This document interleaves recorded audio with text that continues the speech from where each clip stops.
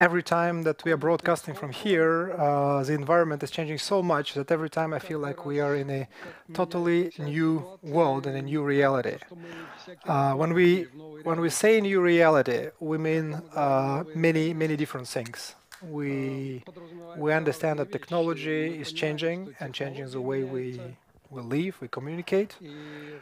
The geopolitical environment is changing quite dramatically in the last years or so, and definitely today, like literally those days, we in this part of the world we feel how fragile the world can be. The frozen conflicts that has been frozen for more than a few decades are becoming again points of real tension. Azerbaijan and Armenia, in many other places in the world, we observe tensions just growing, and this is almost becoming a new normal for our lives.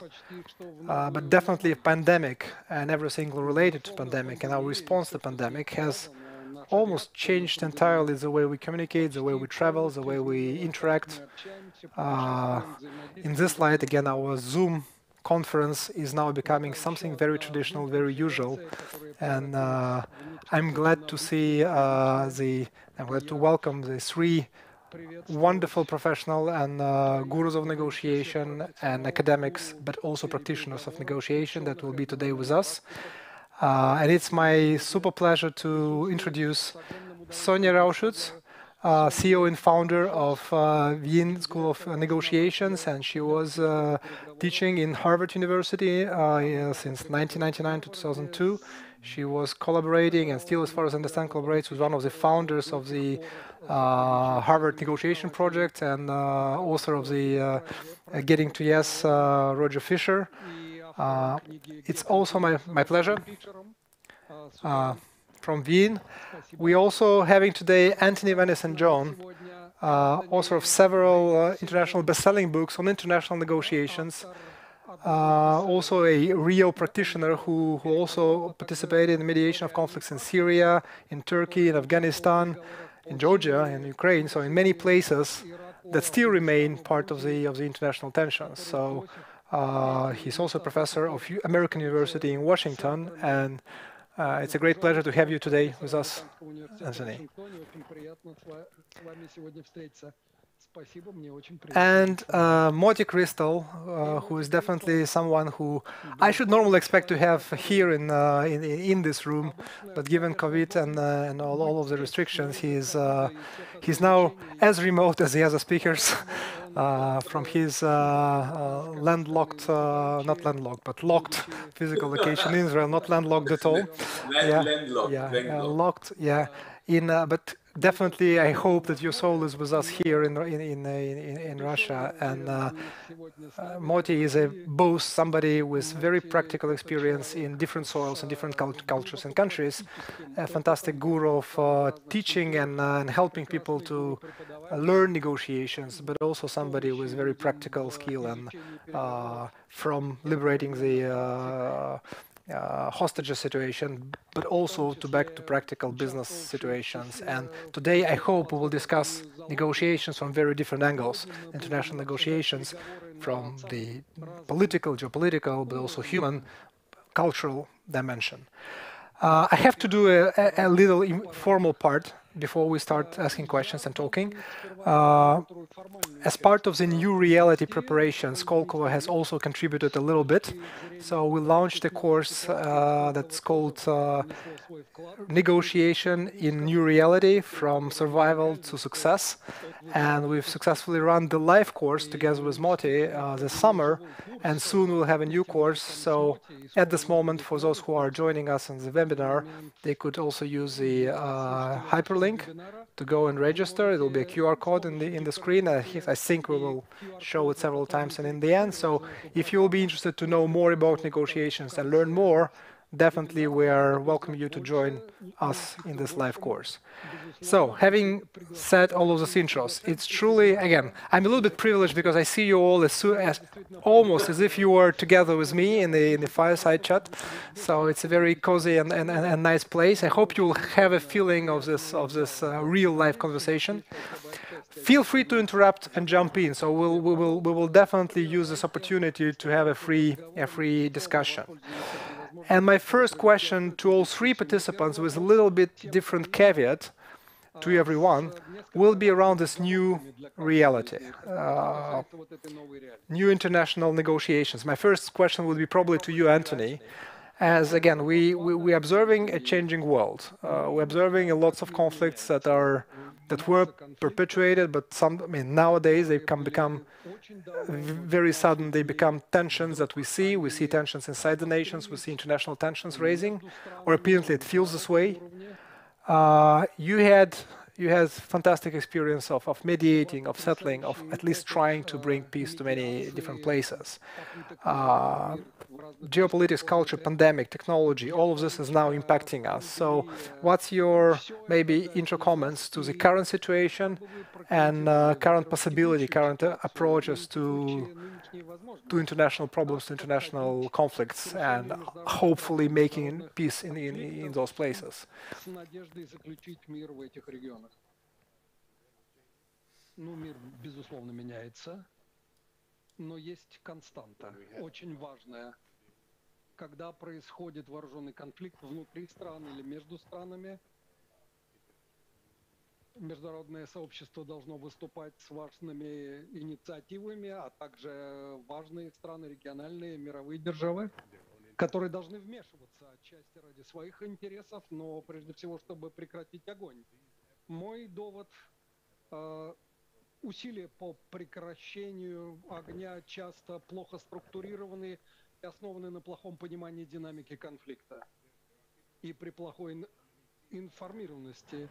Сколько существует соглашений о прекращении огня в мире, сколько всеобъемлющих соглашений было заключено.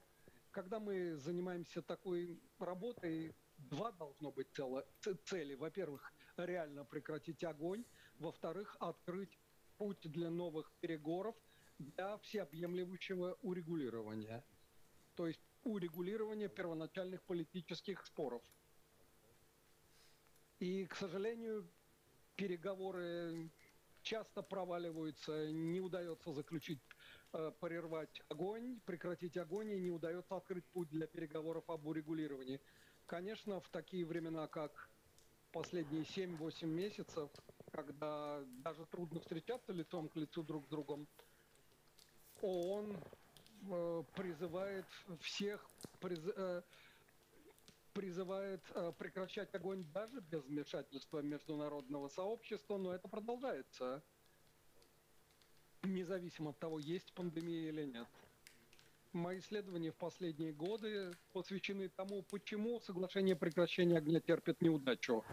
Первое, очевидно, тут требуется участие на очень высоком уровне, чтобы стороны хотя бы на время прекратили огонь. Мы это видели регулярно в одном случае за другим. Необходимо политическое, а также военное лидерство, чтобы хотя бы маленькую короткую паузу заключить.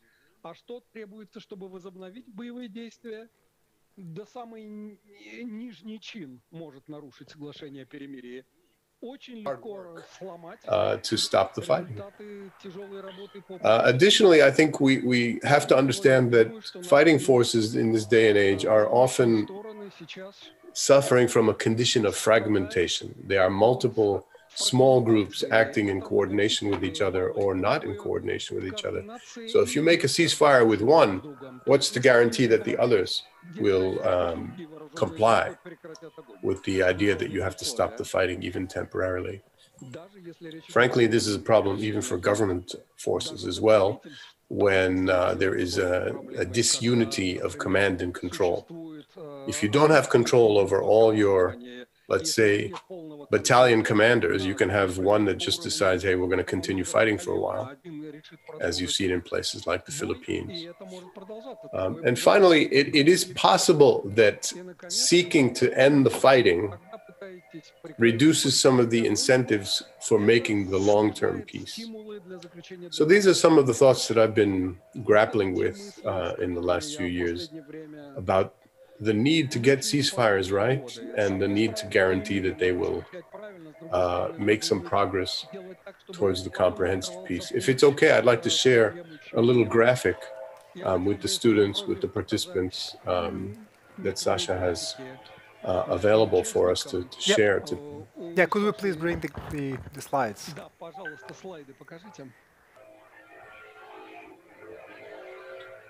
And I don't know if I can see it, that you are showing it, but let me know when it's visible. Yeah, just a sec, we'll see.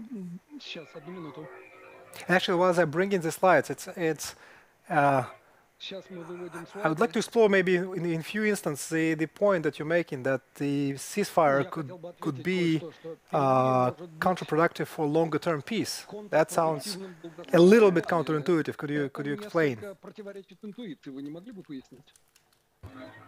The counterintuitive part, of course, is part of its problem.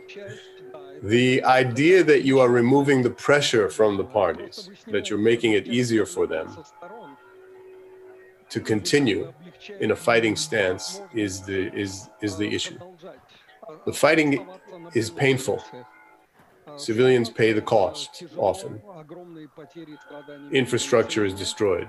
War ultimately is a destructive engagement. So when you take the pressure off the parties, when they no longer are confronting the costs of war, in some cases it seems that their incentives for making compromises on the way to comprehensive peace are a little bit removed. They might decide, let's survive to fight another day rather than to make the hard compromises of making peace. This slide that I'm sharing with everybody now shows my thinking on how a good ceasefire has to make progress in two axes. One, on stopping the fighting, and two, on creating progress towards the comprehensive peace. And if we look at these two things together, you see the lower left-hand quadrant here, an agreement that doesn't meet either of those criteria. We can consider a type 1 sort of ceasefire, a failed ceasefire. While as we move to the right, one that makes progress on, let me see what my slide says. I need my glasses, sorry. One that makes some progress on the comprehensive peace, but has limited success in stopping the fighting, we can consider a kind of second typology of ceasefire negotiation outcomes. While one in which the fighting stops for long periods of time, but there's no progress on the comprehensive peace. For example, in the frozen conflict between Armenia and Azerbaijan, you see that these situations reignite themselves periodically, and then they go back into a frozen mode. The fighting keeps coming back, but the talks don't ever take hold. Is a third kind. And finally, the fourth kind is the one that is the most elusive kind, the one that has success on both fronts. You stop the fighting, or stop it for the majority of the time, and you get the parties to work together. Now, there are some technicalities in all of this, right? There are some real intention issues. Some parties stop the fighting only opportunistically to rearm. This is one issue. What are the parties' intentions? The second is whether a ceasefire comes about because the parties want it or because it's been declared in the UN Security Council. I think there's a big difference. If the parties want it themselves, it's more likely to stick, possibly. And a third factor, of course, other than the fragmentation that I mentioned earlier, revolves the monitoring and enforcement mechanisms. There are very light touch kind of enforcement mechanisms to stop fighting or to monitor its pause, and some very heavy-handed ones, and you need to pick the right mechanism for the conflict itself. As Moty can tell us, there's a contingent of UN guys, UN uniformed guys on Mount Hermon in the Jolan. you know, ski patrol guys. They're not armed. They are there to indicate whether hostilities are going to break out. And that's enough for the most part. In other parts of the world, that kind of monitoring is nowhere near sufficient to get parties to stop the fighting. Let me pause there, Marat. Yeah, thank you, Anthony. And I think, again, it starts to shed some light as to why we have so many frozen conflicts, which is, again, it's a very fragile soil, a difficult soil of saying what's the right solution to those unsolvable questions. But what you're technically saying, sometimes it's easier to freeze and then still to have the conflict in the hands for longer, and then those frozen, we know those frozen conflicts by definition one day become unfrozen. They are not lost conflicts. They're not losing their power. Unlike the volcanoes, they are real conflicts with a capability of exploding. And we'll talk more about that. And I think we also will come back to the implication of this into more practical lives of ordinary people. But I would probably shift the gears here, and I'll try to ask the same question, but with the other angle. Sonja, I know that you're also interested in exploring the houses different world, agile world. Some people say VUCA world. I mean, the unpredictable, the frustrating world.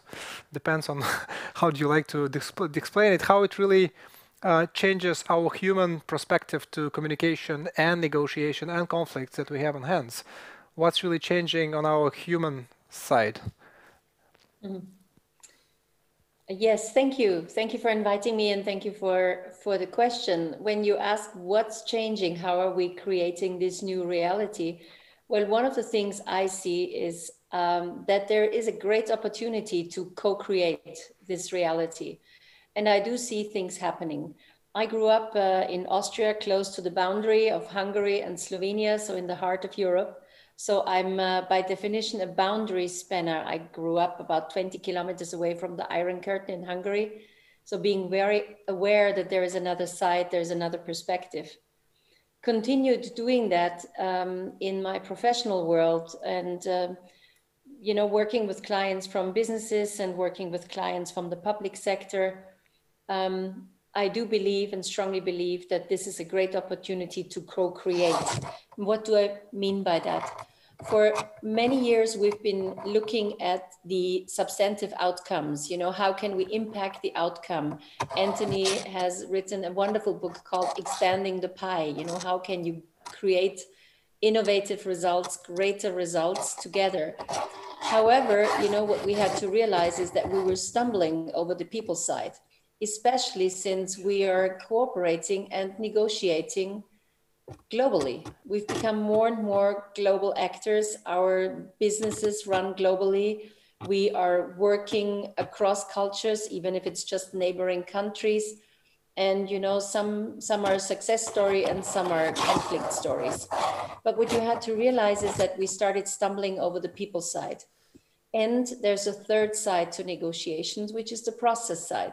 And I believe all of us who love negotiations are process experts. We love, you know, facilitating from one situation to the next, facilitating meetings, making meetings smoother, but at the same time having clear and good conversations. So while I believe that process is one of the key aspects of negotiation, it also has to do with the agility of people. So the agility of people is something where people make a difference. You know, when I listened to Ruben's statement this morning, I was moved. I was moved because it's a statement about an engaged human being who asks to engage, who asks human beings to be accountable and to step up, but also to have compassion for each other's side. And compassion means more than empathy. Compassion really means it's the willingness to struggle with the other side. Having said that, there's one tool we're working with that's called compassionate accountability. And in order to be compassionate and accountable in conflict, in order to negotiate our future together, our presence together, you need to develop 3 different skills. You need to develop openness, and that means empathy. That means also sharing your vulnerability, saying that you're frustrated, saying that you're sad, saying that it's devastating to look at the current situation going on in your part of the world and in many other parts for that matter. At the same time, it needs resourcefulness. So it needs not only resourcefulness to come up with great ideas, but it needs resourcefulness of being creative, being agile, being persistent, you know, walking your talk. So resourcefulness is the second one. And many of us have, you know, are open and resourceful. But the same type of people sometimes lack persistence. So persistence is the third skill that you actually need to deal with conflict constructively, to be agile in negotiating and communicating. So when we talk about persistence, it's about having boundaries. It's about, you know, walking your talk, committing your deeds in alignment with what are you saying? You know, as we talked about ceasefires, what are we actually doing? Do we have a firm commitment? Are we actually able to have a firm commitment? So when you look at these 3 skills, openness, resourcefulness, and persistence, we're talking about compassion and about accountability, dancing with each other. And some people have great compassion, but great compassion alone gets you nowhere. So when you look at the same time at the other side of the coin, you're talking about persistence and accountability. But some of us are very accountable. And when you're too accountable and have no compassion, you become lonesome. It's alienating. You hold up the torch on your own.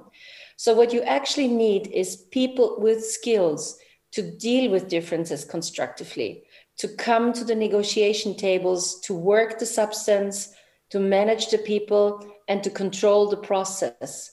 It's these 3 types of skills that you need in this new world. And the interesting thing now is it's non-negotiable anymore.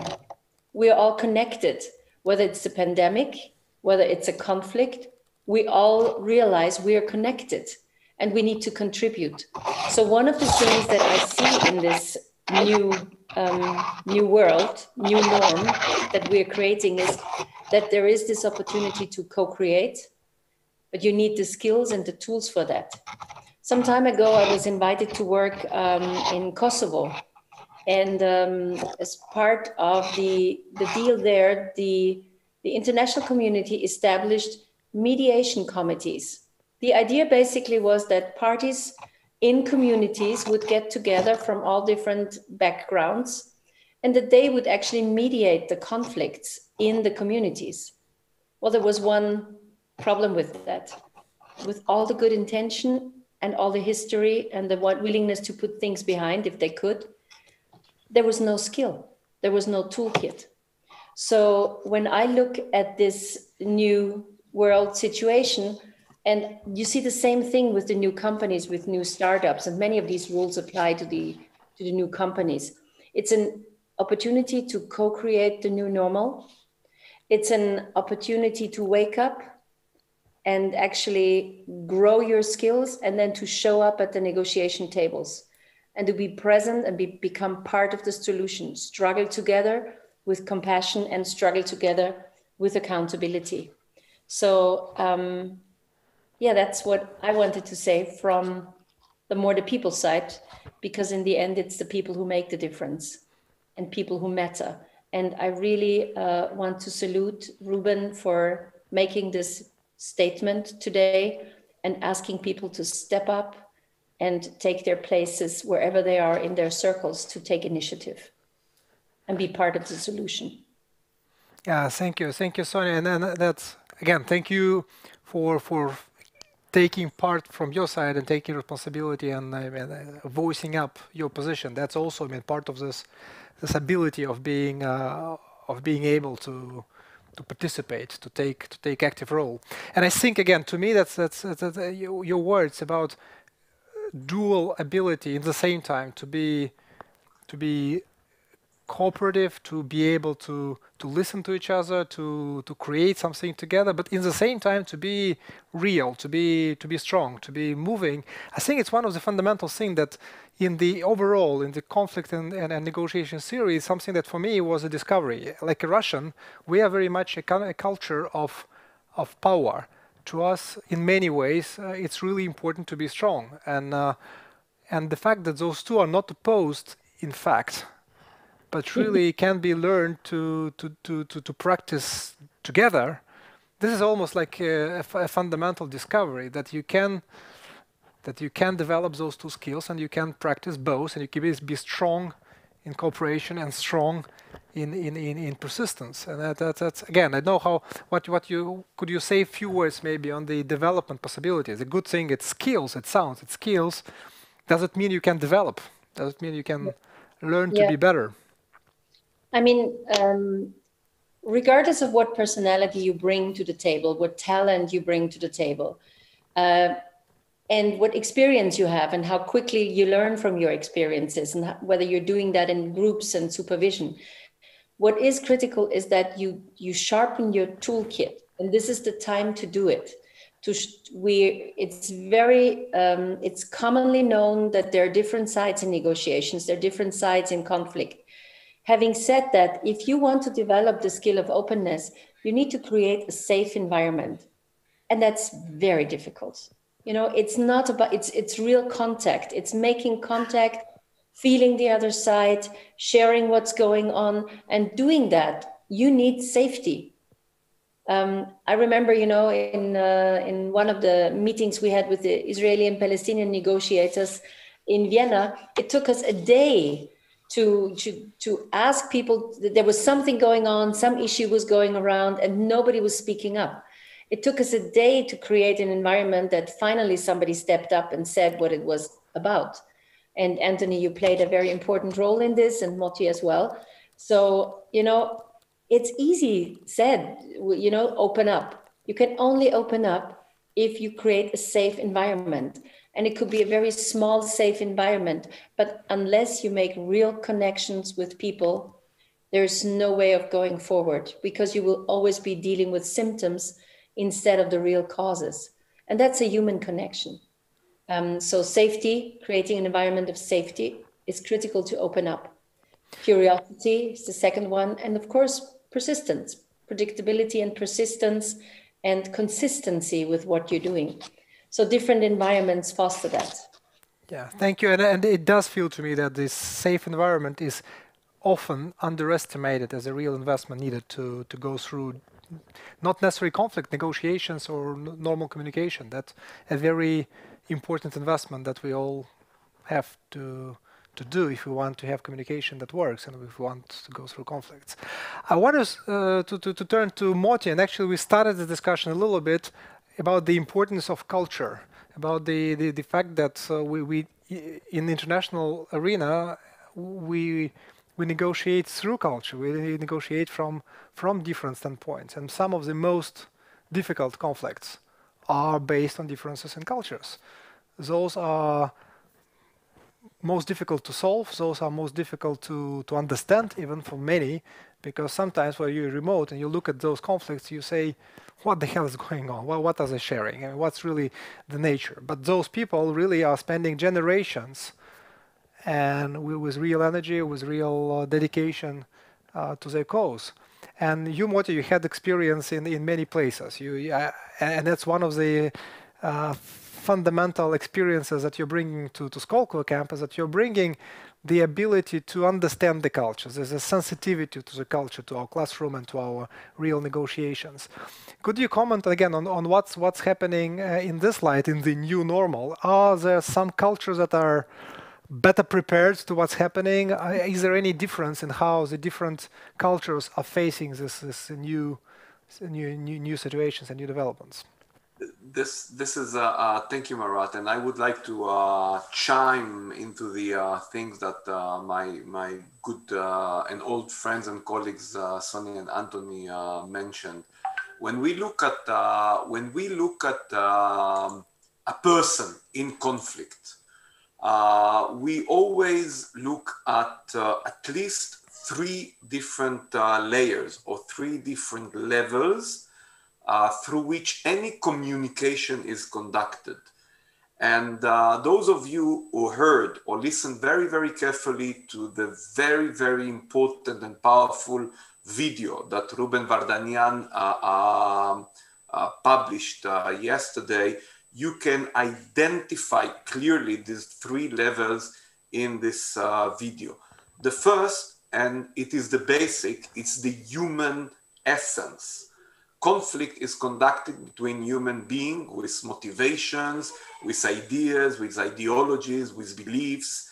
And the fact that we have to be aware of the very important human needs, dignity, respect,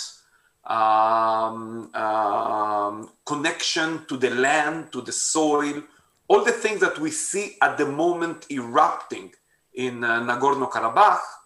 If you don't see this human level, you will not be able to address any conflict. And this is fundamental. And the second is the national or the cultural aspect. And when we say culture, we speak about not only Armenian or Azeris or Israelis or Palestinians or you know, in Sri Lanka conflict or South Africa, but also religion, because culture and religion is tied up. Many of the messages that Ruben was echo were addressed to the very compassionate Christian culture, because the issue of compassion, as Sonja mentioned, is a very, very strong element in the cultural being of people around us.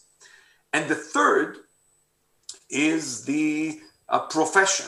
Not only who you are, but what you are. I think that Anthony referred to it when he mentioned the roles of military people and the role of politicians. Because from my experience, one of the most strong bonding in times of conflict, be it international or also be it business, is within people who have or share the same profession, like military, or like engineers in a business conflict, or finance people in a business conflict. These people can commute, despite the fact that they could be from a different culture or different character, different human being. The fact that they all went through some, I would say, engineering education or military education, something very, very strong connects them. We as negotiation professionals, whether as a negotiator or as mediator, as Sonja referred to the importance of mediation efforts, when we address any conflict, we always look at these three angles in parallel. We look to find what motivates or what drives the human being, being compassionate, being persistent, being arrogant, what drives their national identity or cultural identity, and how we can connect the bonds or the dots among the military people, among the politicians at the table, among the engineers or the environmentalists or the water experts. And if I'm not forgetting, Marat, your question about are there any cultures which are more equipped to deal with the current uncertainties, putting aside international conflicts, I would say that cultures that have a more, I would say, chaotic elements in their mythology, like India, or more systemic understanding of the world view, like Asian culture, I believe, are more equipped than the Western culture, who are coming from a linear analytical perspective that seeks a solution for a problem. And this is something that I talk a lot in Skolkovo and in other contexts, but I would like to put a stop here, because I think that I opened and I really would like to hear more of course, audience questions, but definitely Anthony and Sonja, about all these three hooks that you connect to people on the human level, on the cultural or national or religious aspect, as well as the professional bonding. Because I think that if you now go and listen again to Ruben, you will hear how intuitively, with his immense wisdom and experience, he speaks about these three levels. And it's our responsibility to take these three levels and turn it into something operational to reduce the current hostilities in the region. Yes, Moty, and thank you again. It's true that today in this environment, especially in this part of the world, it's very difficult to speak broadly about negotiation and conflicts. We have so much of real attention to where the conflict is erupting. But I think it's also important to try to see the implications of the thinking to our business and private lives. And again, I would probably make this transition with what you, Moty, said again, that we use almost the same frames and toolbox to think of our real life daily situations, not only about the big bold conflicts. And so, Anthony, you practice where you have real conflicts in business and corporate world. And how would you comment? Maybe we will try to make it more pragmatic and more practical to our participants today, as to what's the advice for them. How do we transfer this knowledge of international conflicts towards possibility to be more successful, more practical in real world negotiations and conflicts?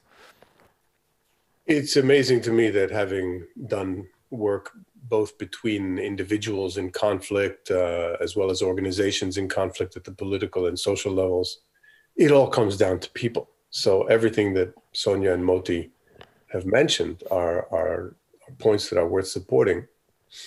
It comes down to individual people and their preferences, their training, their background, including their experiences, including their biases, including their cultural tendencies. All of these are the filters through which we experience a conflict and see it. Somebody who looks at a conflict today and sees 500 years of past traumatization is in a different position than someone that sees, hey, there's a temporary misunderstanding that we need to get over. The facts might be the same, but the frame around them is quite different. So it's always interesting for us to understand what is the frame around which people are looking at the facts. Is the unfreezing of the conflict between Armenia and Azerbaijan today a continuation of the Turkish genocide against the Armenians, which would be the frame the Armenians look at it through? Or is it a geopolitical tension that's about territory and where border lines have been drawn, which might be, for example, the perspective of the Azerbaijan leadership? It's interesting to see that there have been many contacts between top levels of both countries, as well as with leadership in Artsakh, in Nagorno-Karabakh. So there's this other dimension, Marat, that people have a deep desire to talk to each other to resolve their differences, but that there are obstacles to doing so. Why do we feel comfortable talking privately when there's a big audience looking at us, right? Me having a problem-solving conversation with somebody in front of all of their friends would be different than if me and that person were speaking privately.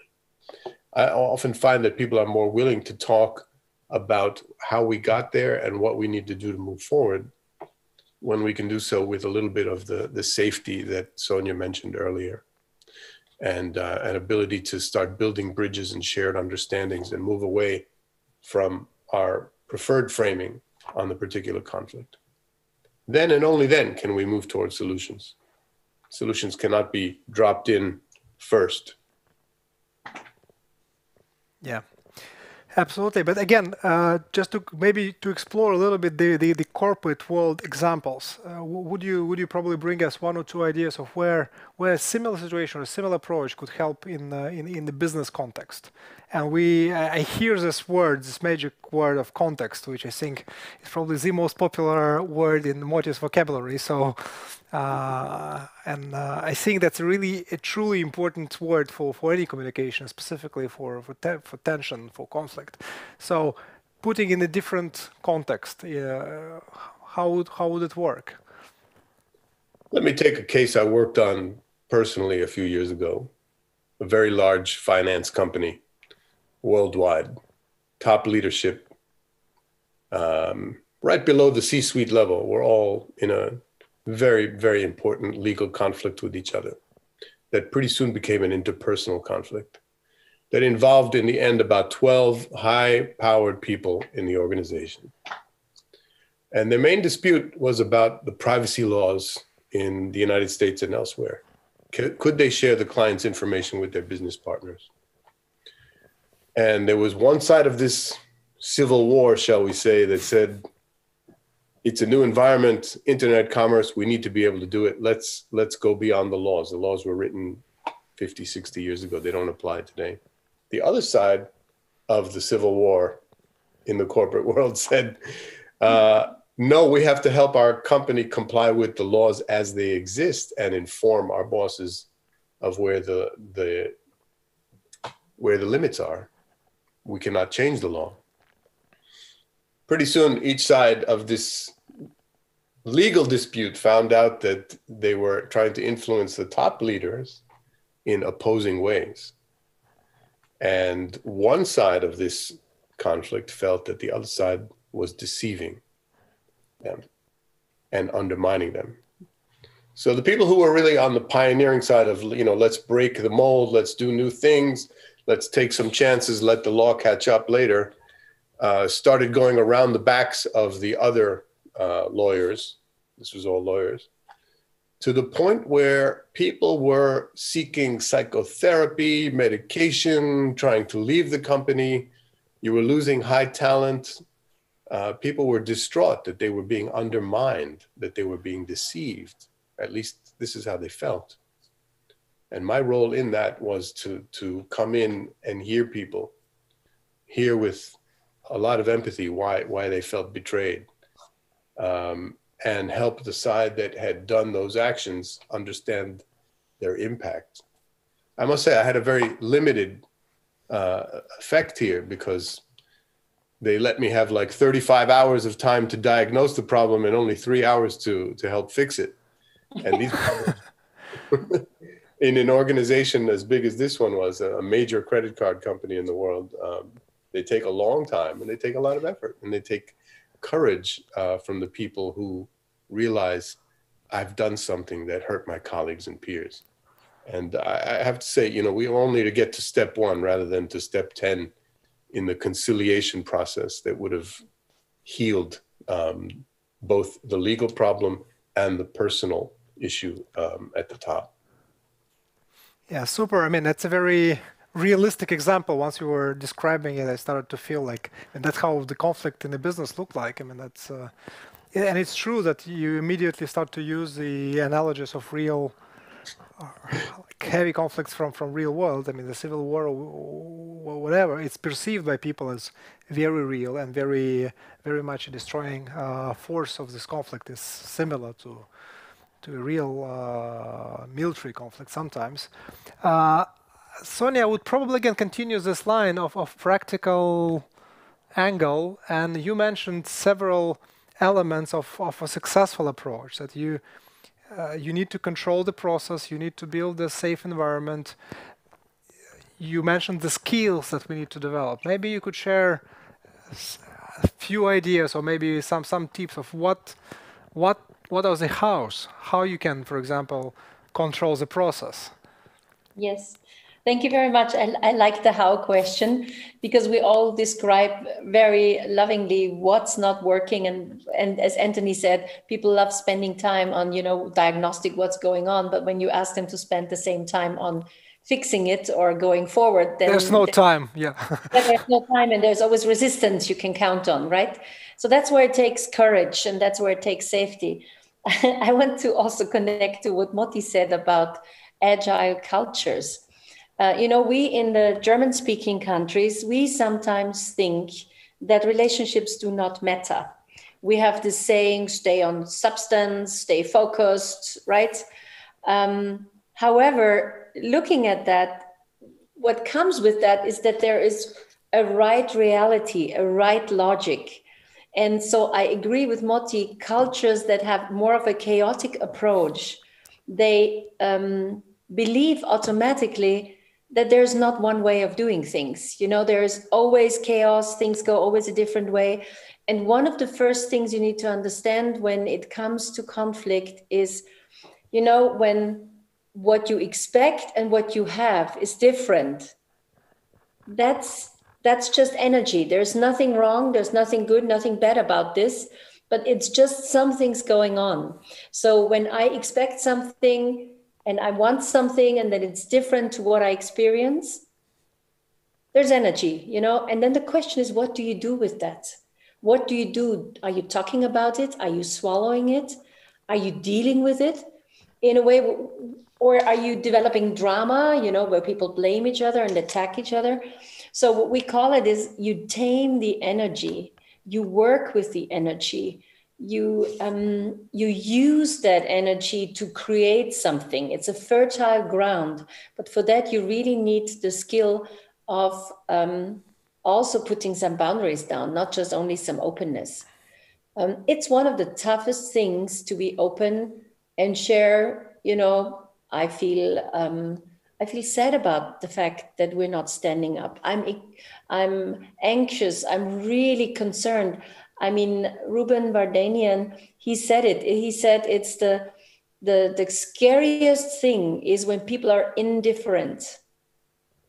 He shared emotions. It's the scariest thing. And when you talk about conflict and negotiations, one of the things that Moty also mentioned was the fact that people have needs and wants. And people might have different needs. And whether I need, to feel comfortable with someone, or whether I need to trust that the facts you're giving me are straight. When we are struggling, when things get tough, we become suspicious of each other. Conflict is a lot about making the second step first. We always say, well, if you make that step, I make the other step. I make the second step. So when now in real life, what's happening? When I look in Austria or in Europe, what I see happening is that communities start working together. They help each other out. You buy the food in the neighborhood, you go shopping in the neighborhood. Big companies, like in my case, I work with big corporations. Some of those big corporations just said, you know what? We're paying up front your fees, and in order to reserve the time slot. And if the time slot is not happening, we'll do it half a year later, and it's perfectly fine. Other companies said, let's go ahead, let's create things together. So it's really a question of, can you express what's going on and can you cooperate together? And how do you deal with these differences? Yeah, I like all of your points, and definitely together with Moty, you send us a nice message that maybe Russia, with its sort of middle ground culture, which is definitely not very structured, and definitely we are fine with unruly situations. As we say in Russia, we have rules, but we also have rules of how not to obey the rules. So we definitely this gives us hope. But the second element, the second element that is really important to me, that's really something that makes me keen to explore is this energy notion. It feels like, again, we are, most of us, at least again, the Western Hemisphere is really coming from the position that conflict is something definitely negative. So conflict is something that's worth destroying or avoiding and killing in its substance. But what you're saying to a certain extent that this ability to face reality, this ability to project yourself and to bring the energy, is something that's also part of the conflict and also natural element of it.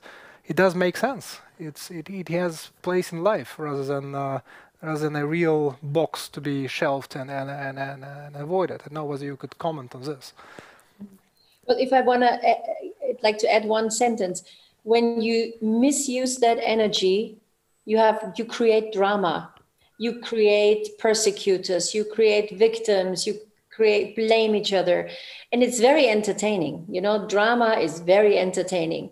It's very quick. You know, it's a dance, people dancing with each other.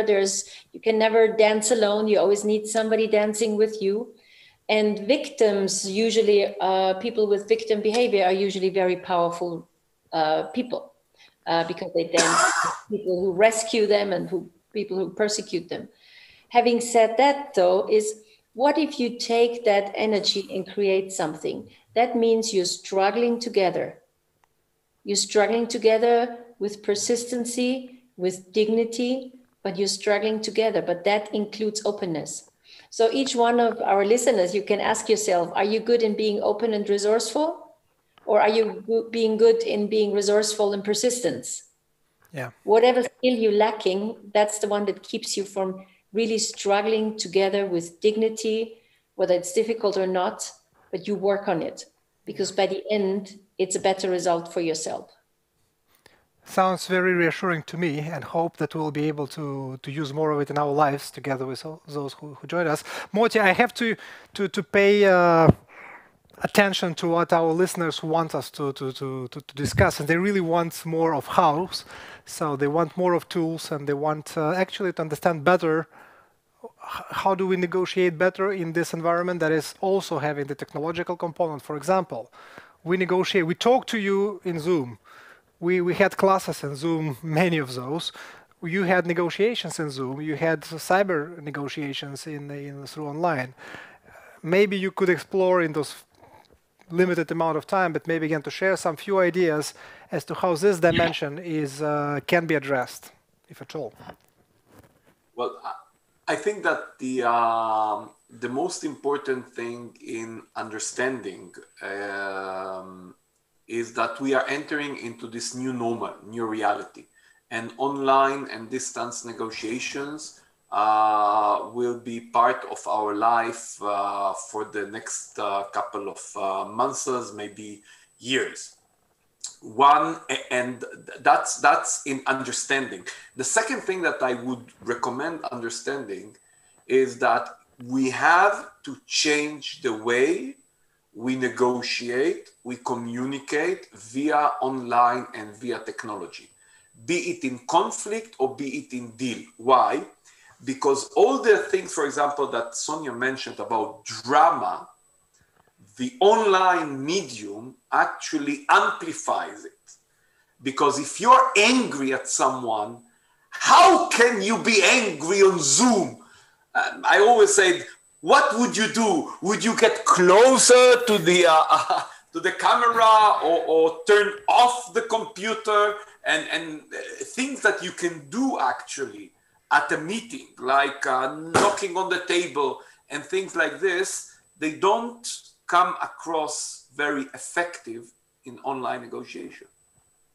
The second important element is not about how you communicate, but rather how you read the body language of the other person. In real life, be it international conflicts or business conflicts or deals, and you know, Sonja, Anthony, we all sat in all those emotional meetings that you saw the person saying something, but all her body, all his posture said exactly the opposite. And this is things that you cannot do in Zoom. So you have to be aware that there's a big difference in the way things communicate over the platform. My main advice is to make use on different platforms in parallel. So when you're negotiating on Zoom, try maybe to make a preliminary phone call, because actually emotions and feelings are much better heard on a phone conversation. So use this old technique of phone call, not via WhatsApp or via Viber. Just make a phone call and play with your voice and say things that could be said, or, you know, I'm very moved. There might be a moment that I will need to turn off my camera. Say, communicate. And during the negotiations, use parallel channels. I believe that the younger the negotiator, 25, 30, they are much more equipped in multitasking. So they can do Zoom and in parallel send a WhatsApp or another text message. So try to combine platform in order to be able to close this gap that exists in communicating your message and reading the message of the other side. Another important tool is short meeting and summarize it in text or in a document, because what happens is that we actually spend the last 6-7 months Zooming ourselves to death. And people cannot do that anymore.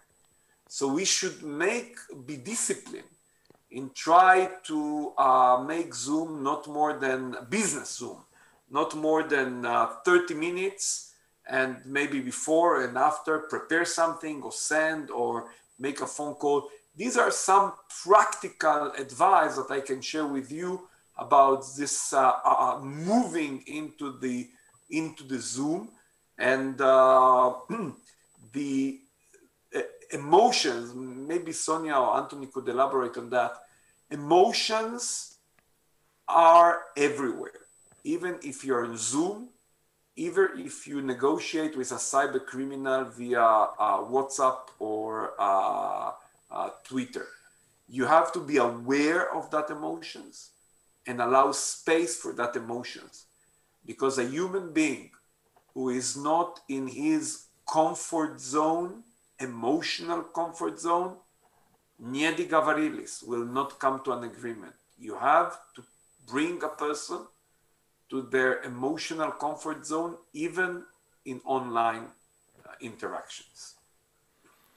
Well, thanks, Moty. That's I think that's little part of what exactly people are looking for as to specific advice and specific house. I'm aware of the time, and it's really running so fast. You wouldn't really you say that we already are almost one hour in live, and so I would probably ask each of you to just comment a few words in the end. We've created a fantastic picture of this international negotiation phenomena with very different perspectives, but at the same time you bring some kind of a rhythm, some kind of a common ideas that I think are all around the human dimension, and that's really dear to my heart. So first of all, thank you for bringing this, but maybe you would comment in the end again. Are we more optimistic? Are we less optimistic about where the real international negotiations are heading? Are we facing more hostile and more competitive world, or are we moving to a world who will be learning better to cooperate and faster and more efficient into getting people things together? Whoever wants to start. Well, if I could just build on what you just said, but also what Moty just shared, it's when we talk about the people, a very practical thing is first self-care. Make sure you come to the negotiation table in a way that you are not stressed or have little stress, that you come prepared with some inner peace. Knowing yourself helps you to also take care of yourself and manage yourself. The more important issues are, the more important a situation is, the higher the risk that it will derail. So coming with good self-care to the negotiation table, and we call that agile. Second, very practical, understand that people have different needs and have different logics, have different languages. Be prepared to speak different languages. Be prepared to give your best to adapt to whoever you're meeting at the table. That again means that you're very agile, but that you have the ability to connect and communicate with people in different ways. Last, as Moty said, we don't have the emotions on the negotiation tables. But what I love about these new negotiations, even though there's lots of Sumis, all of a sudden, people start asking the question about purpose. What's the purpose of our meeting? What are we hoping to get, right? Why are we meeting and what are we hoping to get? And therefore, who is on the Zoom call and how much time do we have? So it's really, again, talking about, the process design of a meeting, clarifying. And with that comes that people share actually their needs and wants. I need to stop in 20 minutes. I need to take a break now. I need to get a better overview of the facts. Can we share the screen? Let's work together. So there is something that comes with this, let's work on something together. The true art comes when you stay agile through a difficult negotiation, and not only yourself, but when you can reach out and offer a hand to somebody else on the other side. A gesture, a word, a tone, a setting. That's the human connection we're looking for. Thank you. Thank you. That's a lot of very specific advices and very specific tools. Thanks. Moty, Anthony. Let me jump in. What I find difficult to do in the Zoom online world is read my counterpart in ways that I'm better able to do if we are face to face. But there are still things we can do. There are pieces of language that we can learn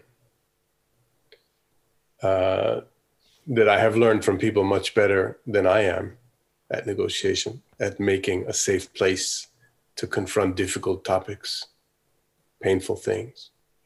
When someone tells you, give me advice on how to help you with this situation. When someone tells me, how can I make this safer for us to discuss? When someone tells me, I want to do better at something that I know that they only have partial responsibility for, I have the other responsibility for. I'm hearing a person who is deeply skilled, who is modeling a behavior that I can now replicate back.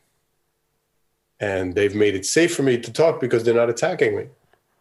I can drop my defenses and speak constructively. Take responsibility for my part without feeling that the other person is just going to put all that in their pocket and walk away. So we can learn these pieces of language, and they can be effective by phone, they can be effective by Zoom.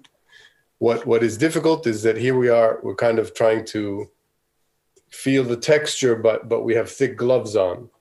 That's the virtual disadvantage.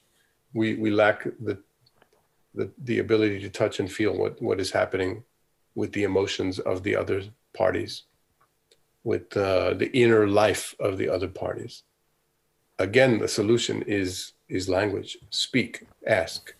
How is this impacting you? Are you okay?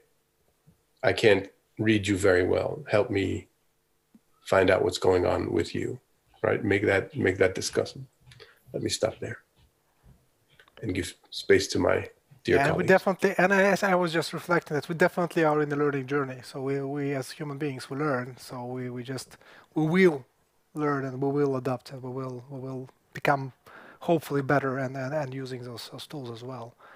And Moty, I would like, you know, I was listening very carefully to my friends, and I was trying to listen to them from the ears or with the ears of our audience and our speakers. And you know, Marat, because we are here in Skolkovo together, my friends, what Anthony and Sonja were talking about, it's not imaginary. This is not a rocket science that you will never be able to adopt or to use. These are exactly the skills that I get once a week from a former student of mine, a text message, an email. You know, we tried and it worked. And I'm not talking about... Moty, is this always the same student? What? Is this always the same student? No. And I'm talking about the tough Russian oil and gas industry, people with lust and sila. I'm not talking about, fluffy fashionista. We talk about changing the way you understand negotiations, changing the way you understand yourself. Exactly as Sonja mentioned, decide that you want to take care of yourself. Definitely in the coming 2, 3, 4 months of Russian winter, and maybe, hope not, another lockdown that is coming in Europe already, and in Israel definitely second lockdown. So there is a huge opportunity for you to look at the changes and the level of development, your skills, because it's possible. This is not rocket science. It's just being aware of the fact that you need to take control of yourself and take care of yourself. And it's possible. Even if you're now the Ministry of Defense of Armenia or the Chief of Staff of Azerbaijan, there will be a moment, either voluntarily or that President Putin will force you to the table, that you will have to sit with people whom you considered enemies. And we've seen that.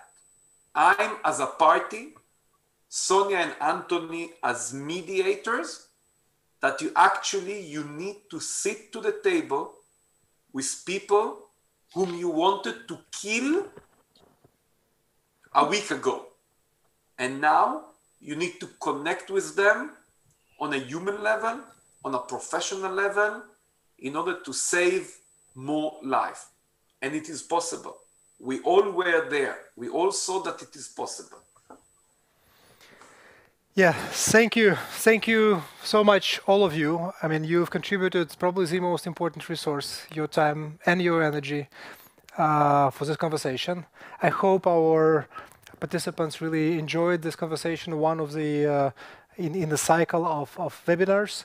And again, to me, that's so important to see people from different continents. So we have Middle East, we have United States, we have Europe, Russia, right now, right here. And to many people, especially in Russia, it feels like all negotiations are especially in the West, are so much about rational, about pure no emotion, and really you just do your right thing. It's almost a calculus, a game, or the rational behavior. But as you all described, there's so much a different perspective, that yes, you have to be rational, but you have the human perspective, you have the energy, you have the personality perspective. And from conflicts on a global scale to individual conflict maybe in your family, you have to learn, and you can learn those different approaches. You can learn them, you can mix them, and it's really something that we all can master better. In this slide, I hope that our participants would would be interested to continue visiting our webinars, but also maybe at some point to decide to go for a deeper dive in. Yes, and please bring the information on the course.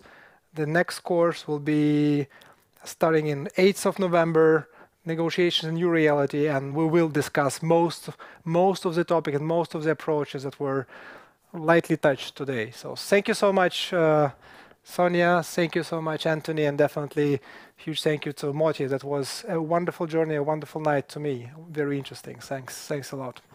Thank you very much for the invitation. Have a great evening. Thank you, Marat and Sonja and Moty. Wonderful to be with you all. Thank you. До свидания. Пока-пока. Cheers, Moty. See you hopefully in Moscow soon. Inshallah. До свидания. До свидания.